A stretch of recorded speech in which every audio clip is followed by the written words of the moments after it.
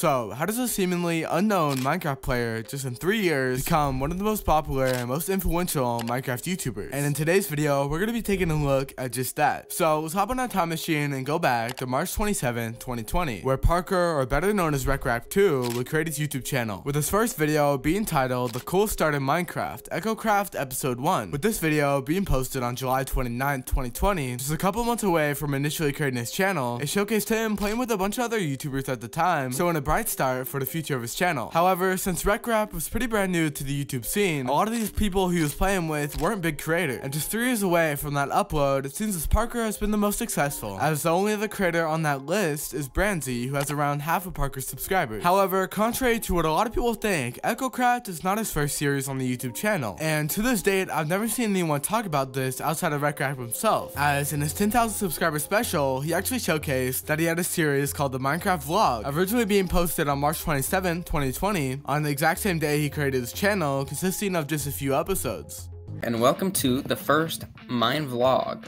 To be honest, it really wasn't that good, but I enjoyed video making, so I continued. I kept making videos maybe once a day, then I went down to once every other day, and a month passed, 2 months passed, 5 months passed, 6 months passed, and I was making some good progress. I was at about 260 subscribers. But he truly wouldn't get any recognition until he started uploading on Echo. And going on from the first episode of EchoCraft, he would continue to upload around 19 episodes, with most of these videos getting moderate views, with only a couple blowing up, like pretending to be an Enderman prank and can you kill Minecraft Dragon with a mushroom. However, that was all soon about to change on October 9, 2020, where Parker would upload his first big video being titled How to Find the Mycelium Resistance HQ. And different from all his other videos, this would be him speculating about a secret base for a secret revolution on the HermitCraft server. And even though he received some backlash from a lot of diehard fans of the HermitCraft SMP, this overall boosted his channel and allowed new fans to find his EchoCraft series, allowing HermitCraft SMP fans to become Echo fans. And as he would continue to upload on the EchoCraft, he would eventually hit 1,000 subscribers, uploading a super wholesome video on October 17, 2020. Okay guys, we actually did it. Come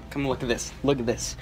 We got 1,119 subscribers. That's insane. So that was like 6 hours ago. We crossed the 1,000 threshold 6 hours ago. 6 hours later, we crossed the 2,000 threshold. So I don't know what's going on. I don't know what conclusions you can draw from that, but it's pretty darn crazy.